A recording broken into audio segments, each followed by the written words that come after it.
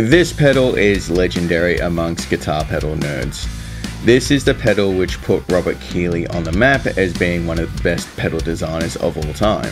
It is effectively a souped up Dynacomp, but that's kind of underselling it a little bit. It sounds much nicer than most Dynacomps. Everything that you wish a Dynacomp did, this pedal does. Hello. Yes, that's the microphone, I'm talking into that. And I'm talking to you too. Hey? Hey buddy? So, this pedal does pretty much everything that you wish a Dynacomp did. It's got a blend control so you can bring in some of your clean signal like a parallel compressor. It's got a tone setting. It's got 2 different attack modes for humbuckers or single coils.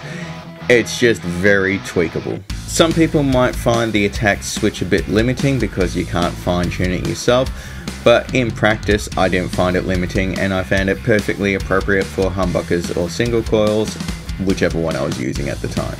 As I said, it does have a blend control so you can introduce some parallel compression, but I wouldn't exactly call this a subtle compressor.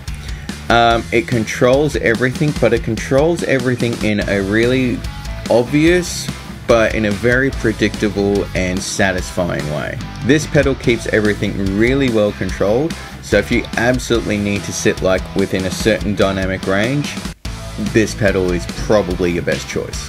Now, despite that huge amount of control that this pedal gives you, I found the tone overall was pretty damn transparent. I didn't notice any massive changes to my tone.